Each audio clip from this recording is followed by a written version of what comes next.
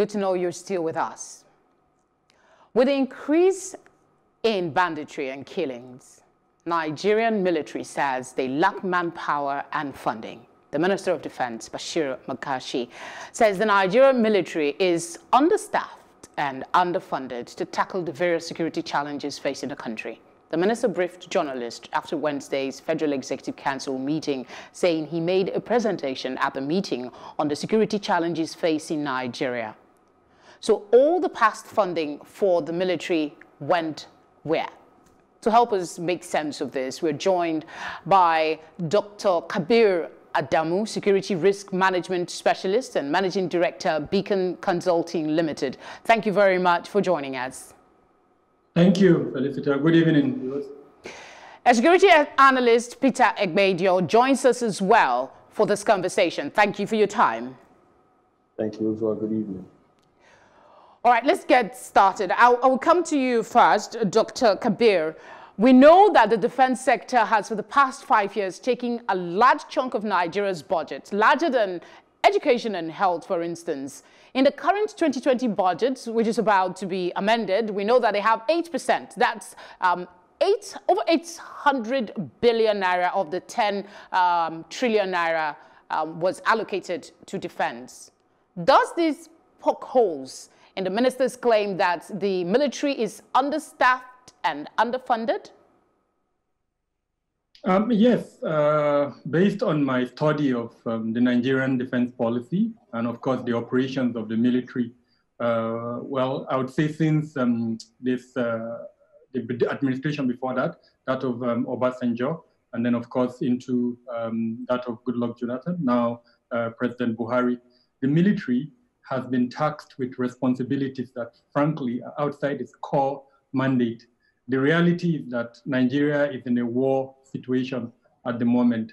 So there is no amount of funding, including the budgetary funding that you've mentioned, the extra budgetary allocations that we know severally the government has approached the National Assembly to make, that would be enough for the military. If we're looking at numbers as an example, the figure for the entire military is at about maybe 120 to 130,000. Out of that, the soldiers that are able to go out in the field and carry out these operations are, let's say, about maybe 70,000 to 80,000. Now, at the last count, there are roughly around 36 operations in 36 states across the country. Some of these operations are short-term operations. Dr. Kabir, can you hear me? An example. Okay. Okay, let's bring in Peter while we try and see what happens with the network.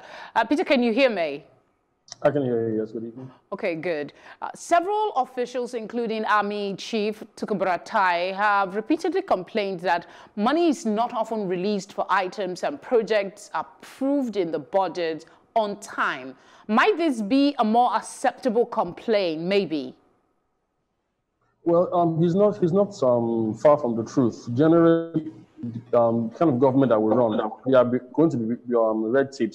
Bureaucracy affects a lot of the operations of the military, which is why, for instance, the asymmetrical warfare that the insurgents are engaged in, they don't have the kind of funding restraints or constraints that our military might have in terms of how the money is disbursed, how they are able to access funding, and access weaponry as well too. So I don't think he's far from the truth in saying that the bureaucracy sometimes slows down the operations of a military, especially in wartime like we are. Although officially Nigeria is not at war because it's a civil uprising in the sense, he's not far from the truth. I agree with him. All right, let's go back to Dr. Kabir and see if he can complete his thought on that. Dr. Kabir, can you complete your thought on the first question as regards the underfunding? Thank you. I was trying to make the point that the number of operations that the military is involved in, which are internal operations, have put a burden on its budgetary allocations, and that means no matter the amount of money given to the military, it would not be enough to sustain the operations. The equipment the military is using are very expensive. the overhead cost in terms of logistics, in terms of the welfare, in terms of salary of its officers is also another budgetary subhead. So yes, I'm in tune with the Minister of Defense when he says that they are short of equipment and also that the funding is not enough. And that is not because the military is doing the right thing. My position is that the military has taken up responsibility that should not be its responsibility. So it's when you talk about taking up responsibility that is not their responsibility, are you making reference to the fact that they do the job of the police sometimes? Yes, all the internal operations that the military has been asked to be involved in. And I must be clear, it is not that the military went to ask for this. It is the political class that decided to involve the military. Now, the argument is that the police is not able to handle those issues. That is why the military are brought in. But our constitution is very clear. Our constitution says when we reach such a situation, the National Assembly needs to be involved, and then there needs to be a parliamentary approval for the involvement of the military. Yes, the president has the discretion to invite the military to be involved, but there needs to be a parliamentary approval. So what we have seen in the past is that because of our military past, unfortunately, the parliament has not been able to exercise that role the way it should be exercised. I mentioned earlier on that there are operations such as Operation Safe Haven that has been ongoing for more than a decade. Safe Haven is in Plateau State and Southern Kaduna. I'm almost certain that at inception, when it was planned, it was meant to be for a short period, a stopgap arrangement to tackle the immediate security challenges. And then, of course, the military structures and the other security infrastructure will take up the situation. But we now have a situation where Operation Safe Haven is almost 12 years old or even longer than that. And so those things were not planned for in the budgetary allocation. Those are things that will have to be planned for as an extra budgetary provision. And that is why the military has found itself in the situation where it is. There is no part of the country at the moment that you will pick that the military is not involved in one operation, internal operation or the other. Let's bring Mr. Peter in. I want to jump off the comment that the doctor made about the fact that the minister does have a point when he talked about the equipment and staffing.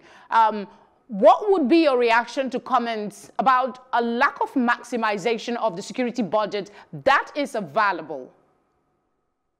It would be unfair to say the budget is not being maximized when you're not privy to the operations or the day-to-day operations in which military is involved. Like Doctor has mentioned, we are stretched in all our 36 states. Ideally, even the UN posits that policing, the ratio of one policeman to population should be one policeman to 450 people, ideally. But we are far gone beyond that point. We are under-policed, and now our military has been stretched. Now, I'll give an example. Just an AK-47 is quite expensive. The bullets used are expensive. The armored personnel carriers are expensive, and sometimes in the engagement with the insurgents, we find that sometimes they lose some of these vehicles. They lose the armored personnel carriers. They lose even choppers as well, and those things cost a lot of money to procure. And the process for procuring them is not just for the assembly to provide the money. Sometimes even the markets to go to. If you remember when Jonathan was president of this country, there was a situation where we had the money to purchase arms, but we were not able to purchase the arms because of the several blockades that were in the way for us to procure those arms legitimately. So sometimes the effects of the engagement itself, the wear and tear on the equipment, can also lead to a position where the troops are generally they are overstretched. There's something called battle fatigue as well too. So in terms of numbers, a lot of them are deployed in different areas, and the more they are deployed like that, we find that sometimes their temperament is not as professional as it should be. Sometimes they lose their cool. You find some of them become trigger happy. So my concern and my agreement again is to say that I do believe that the situation our military has found itself in is not the most ideal one, and we ought to be a little bit more considerate of their plight. We see videos of soldiers deserting, complaining that the enemy has superior ammunition or firepower. Sometimes it's not a lie. A lot of these insurgents in the West African province have come from Syria. They've come from the ISIS operations there that have collapsed now because of the victory of the US and allied forces in those places. So you find a lot of those weapons have come down to this part of the country or this part of Africa, and our military is constrained in many ways. Thank you. All right, this last question, I'll go between the two of you. So please, if you could just do 1 minute each, to be appreciated. How are we assessing the work that the military does for this country, really? Because there are those who argue that doesn't seem to be much observed influence if you look at the level of crimes across the country. What do you say?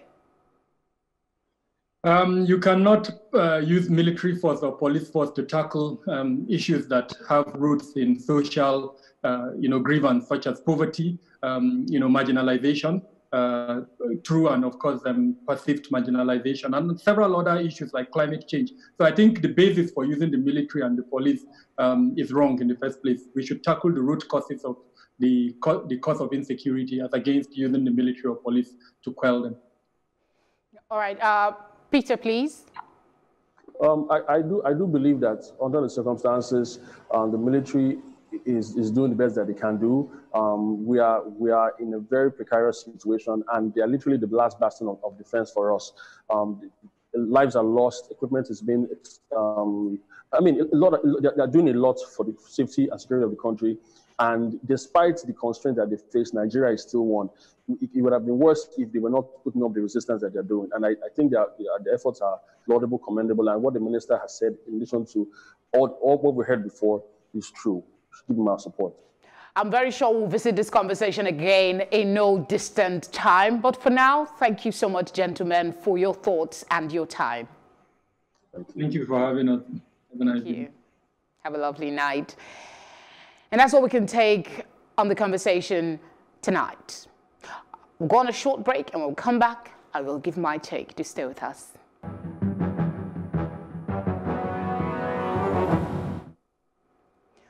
We must go beyond the condemnation and posturing on the issue of rape and abuse of young, impressionable girls.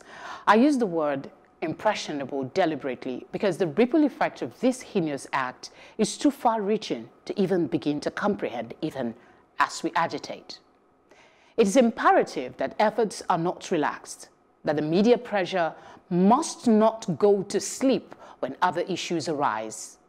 Advocacy and enlightenment must continue if there is to be an increase in the rate of prosecution and conviction of sexual offenders. The National Assembly must revisit our laws. Our government must have the will to follow through with prosecution, and collectively as a society, we must work towards providing the enabling environment for survivors to feel safe enough to speak their truth and report this crime without fear of being blamed by a hypocritical society or close family members. And that is my take. I want to thank you very much for your kind attention while the program lasted. It returns same time tomorrow. Bye for now.